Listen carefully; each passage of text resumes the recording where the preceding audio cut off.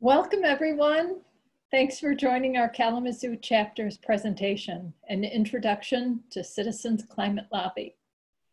My name is Deb Fryman. I was a teenager in 1970 when Earth Day began, and I participated as a 13-year-old in a very small vigil in my hometown of Oxford, Michigan. When I moved back to Michigan 3 years ago from Illinois, I reconnected with my hope for the future of our Earth with the Kalamazoo chapter of Citizens Climate Lobby. In just a moment, we'll start our local presentation. After you've seen the agenda, I plan to disappear into the background as I monitor the chat. So if you have questions or comments for us, just click on the chat icon on your screen and we'll answer those at the end of the presentation. Here's an overview of what we'll cover today. First, we want to recognize the tremendous challenge that the current coronavirus pandemic presents to everyone.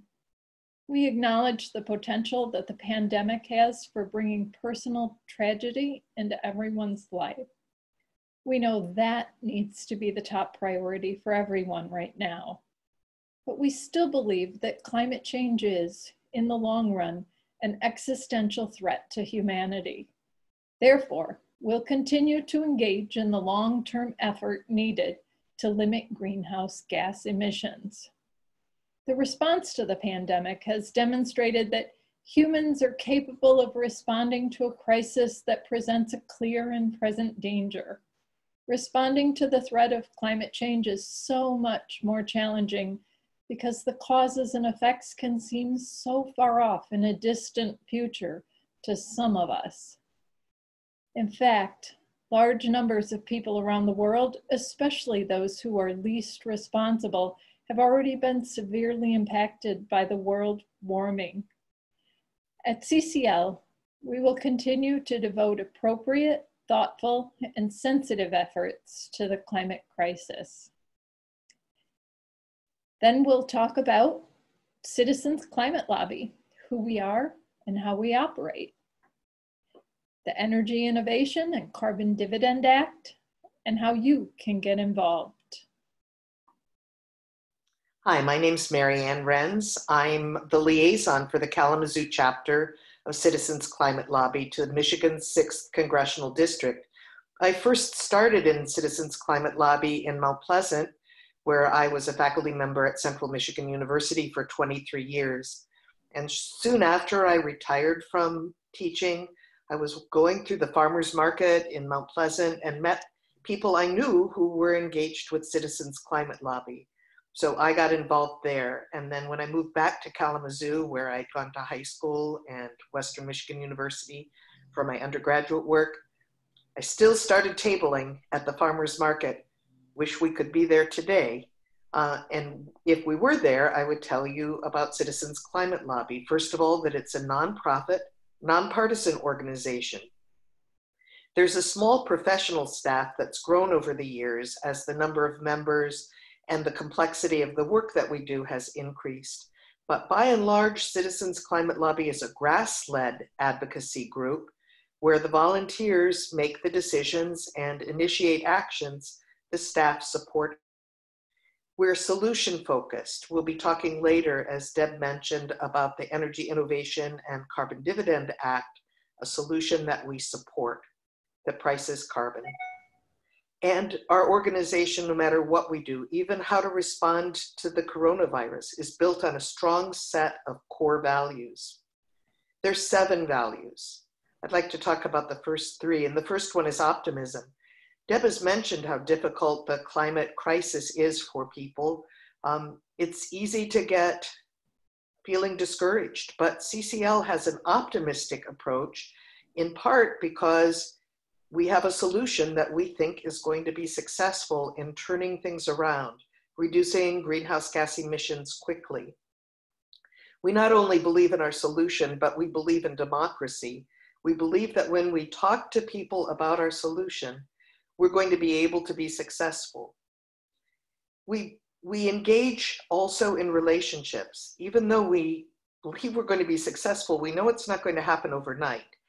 And it's not going to happen if we demonize the people whose action we need in order to initiate some legislation that's going to be effective. So we begin all of our conversations with legislators with appreciation and gratitude for the work that they're doing on behalf of their constituents.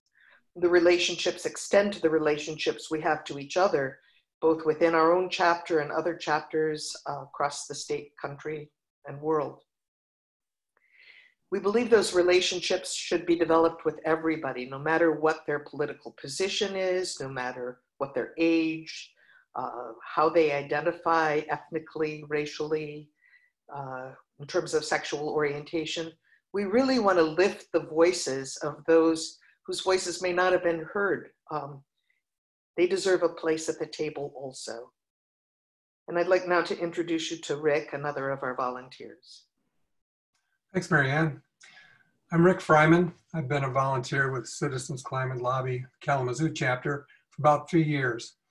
I'm pretending I'm down at Bronson Park right now for Earth Day, which would have been live, but it's kind of a silver lining. Since it's kind of cold today, I guess I'm not so sad it's a virtual meeting. There's a couple more core values that I like. And one of those is focus. CCL is focused on one thing, and that is passing climate legislation in the form of carbon fee and dividend, which we'll discuss in a few minutes. After focusing and advocating for this concept for over a decade, Citizens Climate Lobby has now been successful in getting lawmakers from both political parties to sponsor a bill in the House of Representatives. The bill is called the Energy Innovation and Carbon Dividend Act. The other core value that I like is being bipartisan. We need both Democrats and Republicans to support climate action, not just to get climate policies passed and signed, but to show that both parties are invested in making these policies succeed in the long run. We respectfully engage lawmakers and groups that lean left and of center and right of center to show them how the carbon fee and dividend strategy can earn their support. This bipartisanship is the key to making laws that will last and not be reversed by the next administration. John? Hello, everyone. I'm John Brzozowski. I'm a relatively new volunteer for the Kalamazoo chapter of CCL, and I'd like to describe for you our next core value, which is integrity. So integrity for CCL means that we are prepared and do our research. We are always on time for meetings. Our approach is thoughtful and thorough. We consult experts and use data. We are open to new information. In fact, we solicit opposing opinions. We refine our solutions to make them better, and we follow up when we are asked. The next core value is personal power. For CCL, this means that we use our voices to be heard. This simple act transforms us from spectators to engaged citizens, and it reveals the true nature of democracy to us. We are volunteer-driven, trusting volunteers to make important decisions and to create and develop things that will be valued by Citizens Climate Lobby. So those are our core values. Our mission is reflected in our motto, to build political will for a livable world. Legislation that we're going to talk about explains how we're going to build that livable world. Let's talk about how we build political will. We know that politicians don't create political will, they respond to it. So we, as citizens, need to exert our political will. We build it by using 5 levers of political will. All groups that are trying to provide change through the political process need to use these levers. And CCL does too. The first is group development. Second, grassroots outreach. The third, grass tops outreach. The fourth, media relations. And the fifth, lobbying. Group development involves both growing the size of each chapter. So when you join our chapter, you'll help with our group development. It also involves chapter growth. the number of chapters. CCL was founded just 13 years ago in 2007. At the end of last year, the figures showed that in the United States, we had 180,000 plus supporters, and they were in 473 chapters around the country. Worldwide, there are even more people involved, an additional 12,020 plus members in 110 chapters from Australia to Zimbabwe, A to Z. You might be wondering how the growth is in Michigan, and there the chapters have continued to grow over the last few years. This map shows blue dots for existing chapters and yellow ones for those in formation. You see that there are lots in the Illinois area and Wisconsin, and to our right, the right of Michigan, in Ontario, there are chapters, and some in Ohio and Indiana. In Michigan, there are 20, and right now on this map, it shows a little yellow dot by St. Joe, Michigan. Actually, that dot should be turned blue. Members of the Kalamazoo chapter were excited to be able to go to St. Joe and participate in a meeting to help launch the chapter in St. Joe, which is now an active chapter as well. It's not just chapter growth where CCL is creating successes. That was, remember, one of the political levers. Second one is grassroots outreach, and that involves tabling, virtual or in-person tabling, and presentation events. We do a lot of tabling in Kalamazoo, for example, at the farmers market. Nationally, there are nearly 5,000 tabling and presentation events, or there were rather, last year in 2019. The bill that we're going to be talking about was introduced at the beginning of 2019. By the end of the year, over 15,000 business and community leaders who were approached through Grass Tops outreach events by Citizens Climate Lobby volunteers.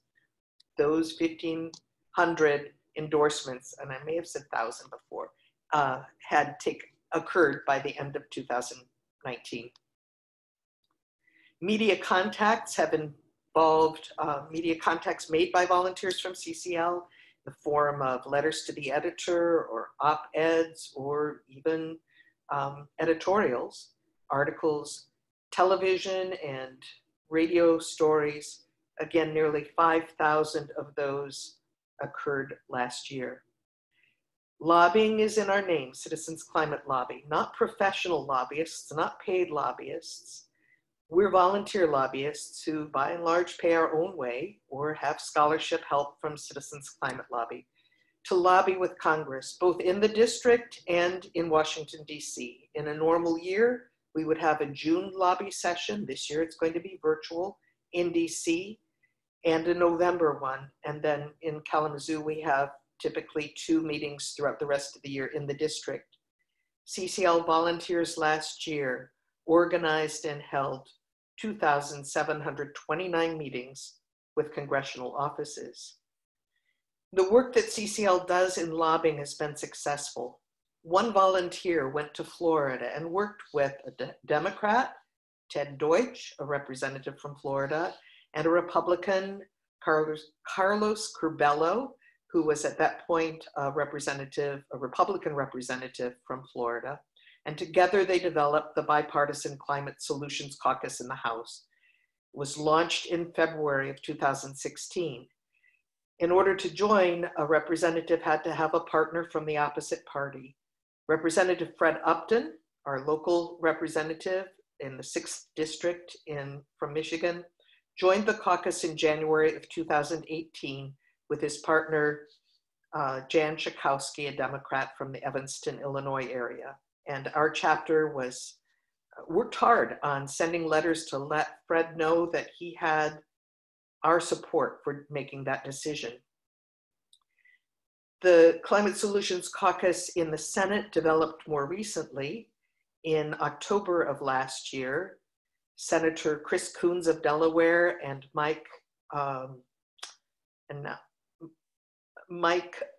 Senator Mike from Indiana, his name is escaping me right now, joined together in October of 2019, and several senators joined soon thereafter. In February of 2020, 4 senators, 2 Republican, 2 Democrat joined, and Senator Debbie Stabenow joined in February of last year. As I mentioned, we go to DC, or typically have gone to DC in June. This was the lobby team from Kalamazoo chapter last year as we were waiting outside of Representative Upton's office, ready for our meeting with his staff. I'm going to show you a brief video that is about all of the chapters, all of the delegates to DC, volunteers meeting with their legislators. Today, I'm lobbying Congress on climate change. Just being here in general makes me really excited. So this is going to be really fun. I'm really excited to see what the outcome's going to be. This is kind of something I've always wanted to do, but it's really nerve-wracking because it's such an important task, and I feel like I have a lot of pressure because I really care about what I'm doing. So far, the teams have been very supportive of my first time. It just feels exhilarating, just getting a chance to work together, and it just changed lives. We all bring something to the table, and we all have our own talents, and we all bring them together. We can really make a change.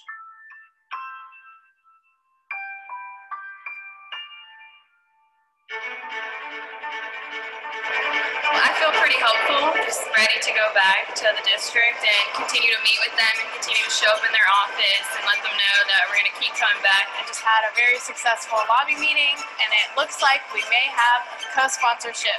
It's so great to see just the positive response we've gotten to the bill and to CCL in general. It feels incredible. It was so unbelievable to hear that they will probably do it today.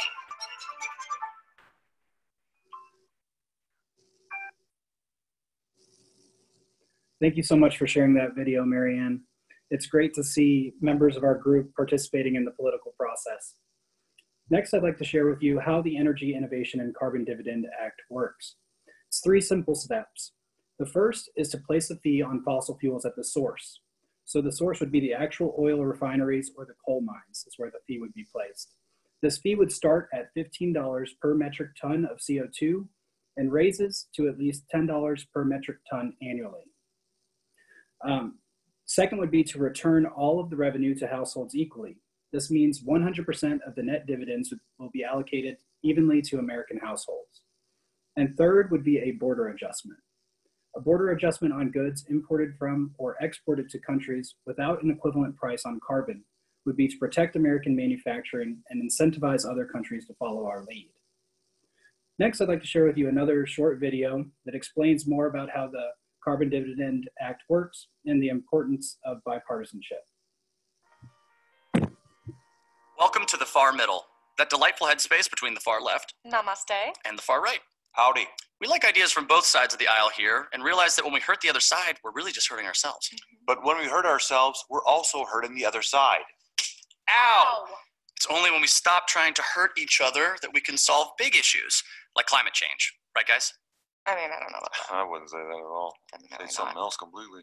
Here in the far middle, we support a climate change solution called the Energy Innovation Act. It's a national policy that addresses climate change without growing the size of government or destroying our modern economy. Let me explain. Nice one. That was clearly your fault. Okay, here we It go. was on your side. My side's Your doing just side fine did it. over here. Let me explain. Fossil fuels are taxed at the source for every ton of CO2 they put into the air. Energy companies can still do business. They just have to pay a fee if they pollute the air because, well, we all breathe it. The collected money is split up and distributed to every American taxpayer, not the government. Sounds reasonable. Yeah, that actually makes sense. So we all agree then? No. The money comes as a monthly check you can use to compensate for higher energy prices or use to invest in clean energy, which doesn't get carbon taxed. With clean energy on an equal playing field, the American free market gets kicked into an innovation frenzy to see who can create the cheapest, cleanest energy to get your business first. We literally can't even imagine what cool tech will pop up because it hasn't been invented yet. Cool. And some pretty big hitters support the idea of putting a price on carbon. 27 Nobel Prize-winning economists, literally all living ex-Federal Reserve chairs, and over 3,500 other economists from across the country. Even oil companies like it. And like a gazillion nonprofits. This is great. I agree. Aw, bring it in, guys. thing is, we need your help letting Congress know climate change isn't a far left or a far right issue. Visit farmiddle.com to let Congress know that the far middle is alive and well, and that we want them to start working together, shoulder to shoulder, on climate. Save them. I'll take care of that.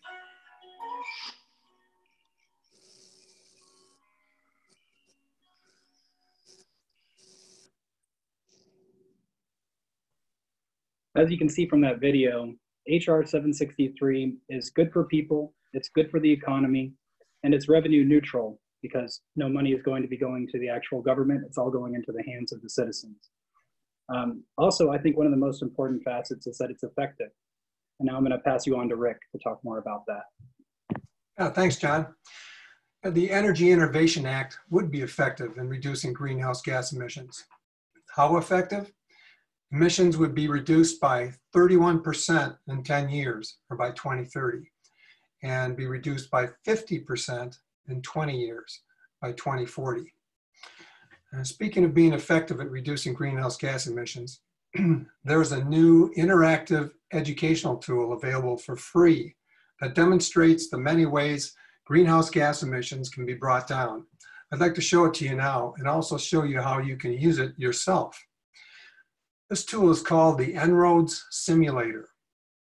It's a free, user-friendly climate solutions simulator which you can interact with online. It was built by people from the Climate Interactive nonprofit organization and the MIT Sloan Sustainability Initiative.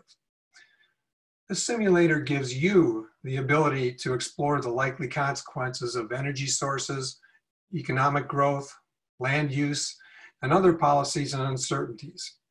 It combines the best science from around the world and advanced technology for learning. A lot of time, money, and brains went into developing this. As we look at the simulation dashboard, we see on the upper right a temperature of 4.1 degrees Celsius, or 7.4 degrees Fahrenheit. This is the future increase in average temperature of the Earth by the end of this century, 80 years from now, when today's children are in old age. This temperature increase of 4.1 degrees is the scenario of maintaining the status quo of our current behaviors. It's a very bleak scenario and one that includes irreversible changes to the Earth. The point of this simulator is to find ways to bend that blue line you see, bend it down within a safe range represented by the two gray dotted lines. You do this by selecting from 18 different actions on the control panel in the lower portion of the dashboard and trying to bring that increase in global temperature from 4.1 down to 1.5 to 2 degree range, again represented by those two gray dotted lines on the graph. That safe range is where our children and grandchildren could avoid the worst impacts of climate change. You'll notice one of the actions available on the control panel in the bottom left area is a carbon price option. Taking a carbon price action would be somewhat similar to what is being advocated by Citizens Climate Lobby.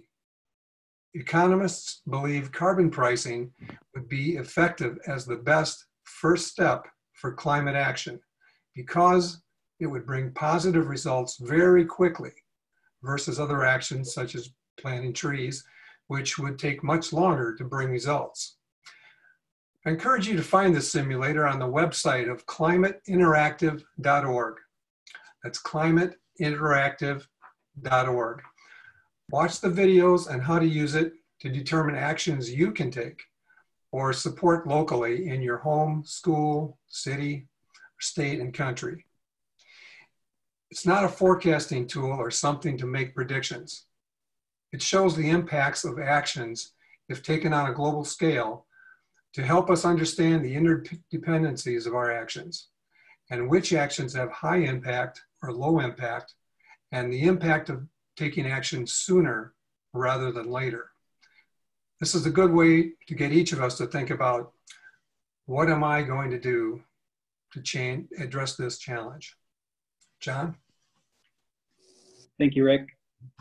Next, I'd like to speak with you about how the Carbon Fee and Dividend Act is good for people. We know that when you burn fossil fuels, you also release other toxic substances that contribute to more air pollution, which shortens people's lives. So reducing emissions saves lives by preventing premature deaths associated with asthma and respiratory disease. You can see from this figure that 227,000 premature deaths could be prevented in 20 years with the Carbon Fee and Dividend. Next, it's also good for people because it puts money in their pockets. Since the carbon fee increases steadily, the dividend also increases. A family of 4 would receive $288 per month after 10 years and $396 per month after 20 years. Under this plan, about 2/3 of all households would break even or receive more in their dividend checks than they would pay in higher prices due to the fee, thereby protecting the poor and middle class from higher prices. In addition to being effective and good for people, this bill would be good for the economy. First of all, because it grows the gross domestic product. Now, initially, there might be no growth in the gross domestic product. It's a tricky process to switch from an economy that gets most of its energy from fossil fuels to one that relies on greener, renewable energy. But very soon, there would be growth in the gross domestic product. And that would come in part because people will have the dividend in their piggy banks or pockets, and they can invest in whatever or use it for whatever they want. That will help to grow the gross domestic product. In addition, the industries that you saw in the video that are supporting this sort of approach to climate change, the energy producers like it because they know then what their investors are going to be dealing with. It's predictable to know that there will be a tax or a fee on fossil fuels starting out at $15 per metric ton of greenhouse gas equivalent and growing over the years by $10 additional a year. So within the early period, there'll be $70 to $85 billion of growth in the gross domestic product average. And after 20 years, we can expect $1.375 trillion growth in the gross domestic product. In addition, there will be jobs created. That will be good for the economy as well. Initially, a lot of those jobs might be in renewable energy. For example, one of the people who supports the bill locally is Mark Lee from Better World Builders. His company is going to be having more people employed as they work to increase energy efficiency of the homes in this community. So 2.1 million new jobs in 10 years and over 20 years as some of those additional innovative approaches to reducing greenhouse gas emissions are developed, 2.8 million new jobs over 20 years. That's it, the Energy Innovation and Carbon Dividend Act, a bipartisan climate solution. Here's its history. It was introduced on January 24th of 2019 in the US House, and the next day it was referred to the Energy Subcommittee. You might know that our local representative, Fred Upton, is the ranking member of this subcommittee. So he has the power to influence to some degree what that subcommittee hears and works on. The bill now has 80 co-sponsors throughout the House. We're hoping for more. Several local businesses and community leaders have endorsed the bill. I mentioned Mark Lee. One I talked to about the bill is George Todd from CalSec, an international company housed in Kalamazoo. And when he heard about the bill, he said, that's something I'd like to support. It helps our company do the right thing, invest more in renewable energy, where the payback for that investment comes more quickly as the fee grows on fossil fuels. What do we need now? We need your help. Whatever group you fit into, whoever you are, we do need your help. and you can start by visiting citizensclimatelobby.org. We'd love to meet you and have you join our group. We have local meetings of the Kalamazoo chapter on the second Saturday of each month at 1 p.m. We start at 12:30 for a little bit of socializing and then join our national call at 1. That meeting happens at the Friends House on Denner Street in Kalamazoo. You can also register for CCL's virtual Earth Day event on Saturday, April 25th from 1 till 4. We're going to feature national speaker Katharine Hayhoe, who is a scientist and climate advocate and Christian. She will also, there will also be some breakout sessions, and so you can register for that at citizensclimatelobby.org as well. We'd also like to invite you to explore the En-ROADS simulator at climateinteractive.org. Rick gave us an overview. You can actually flip those levers yourself if you'd like by visiting that website. And again, it's completely free. If you have other questions, you can contact Tim Tesser, a local member, or Marianne Renz, as you've met her in our video here. And we have a few questions in the chat. So we'll look at those. There's one, how would I get my dividend check and how much would I get? I can go ahead and answer that one real quick, Deb. For the first part, how would I get my dividend check? So for your dividend, it would be directly deposited into your bank account. If for some reason you don't have a bank account, in that case, the money would be loaded onto a prepaid debit card and then mailed to your address. And as for the amount that you'll be getting, this is just an estimate based off a family of 4, but in the first 10 years, you could expect a family of 4 to receive $288 per month. And after 20 years, you could expect to receive $396 per month. Okay. What data are you using to base the percentages for reducing greenhouse gases? That's an excellent question, Deb. And remember that John talked about the integrity of the organization. We rely on studies that have been done and get our data from that. Deb, would you paste in the chat the source for all of those studies, for all of these figures? Sure. Because that's available. But I'd like to add to that. We've had studies done by a well-respected, on both sides of the aisle, modeling company. REMI is its acronym, Regional Economic Modeling Incorporated. And it's from them that we get the figures about the effectiveness in reducing greenhouse gas emissions. We've also had a study about the dividend distribution program and a study about the impact of the dividends, the household impact study. I'd like to mention also some work by Noah Kaufman. Dr. Kaufman is at the Center on Global Energy Policy at Columbia University.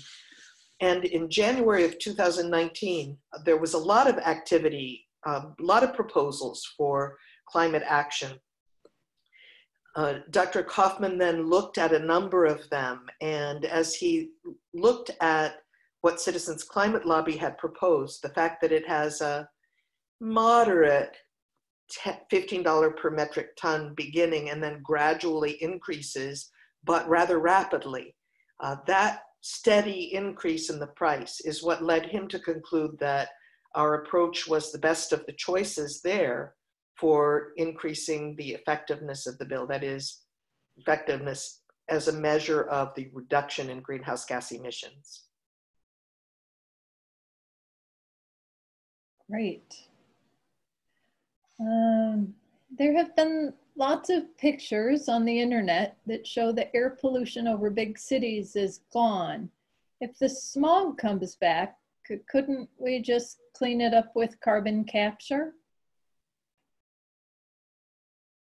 Well, carbon capture is something that we haven't developed fully yet. So that's something that's great. It will be a game changer when it's fully developed. And you can look at how impactful it's going to be at the Climate Interactive site. But you know, with carbon dioxide pollution, the kind of pollution that causes greenhouse gas emissions, we can't see that. So even if the smog is gone, there still are problems with climate change. And the best first step, as others have mentioned, is to reduce the greenhouse gas emissions quickly by putting a price on carbon dioxide pollution. I'd like to add to that also regarding the carbon capture idea. We have to resist the feeling that there's a silver bullet or just a couple of things that'll fix everything. When you get into that climate simulator, you'll see that you'll need to actually pull all 18 of those levers in different forms. It's more like silver buckshot than a silver bullet. You have to really, you'll understand that if you get into the simulator. There's no easy fix. And CCL doesn't say that putting a price on carbon is the only thing that needs to be done, just that it's going to be the best first step. And we need to take it sooner rather than later. I would like to add one last thing as well. These photos that we see of the reduced emissions over these heavily populated areas, it just goes to show you that if we take the right kind of actions, that we can make a really big difference. So I think that it actually shows, the promise of us all working together to reduce these emissions. Great. Well, I've posted all those links in our chat, and we hope everyone will be able to take a look at those and join us. Thanks to all of you for coming and all of you for participating.